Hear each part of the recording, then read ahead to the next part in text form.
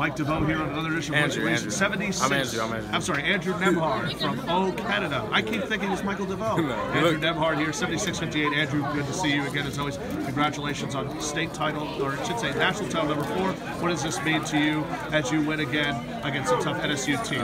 It means a lot. It means a lot because I've been working with Montverde for this is my second year. I've been putting so much work, so much preparation. So it's been a long time coming. I'm really excited for everybody on my team. RJ Barrett brought this up in the press conference.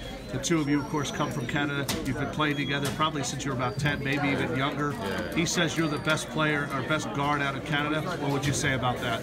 I mean, you're just as good as there is. Yeah, I thank him, but he's a little biased, obviously. But we're great together. I think we're great together. He had a big night, 25 points, and really held the #1 junior in the country, Vernon Carey, in check. But your thoughts on him?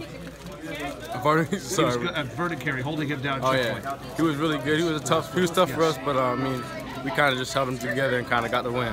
Andrew, congratulations. You're headed, of course, to Florida next year. That's a success. We appreciate you stopping by. All right, thank you.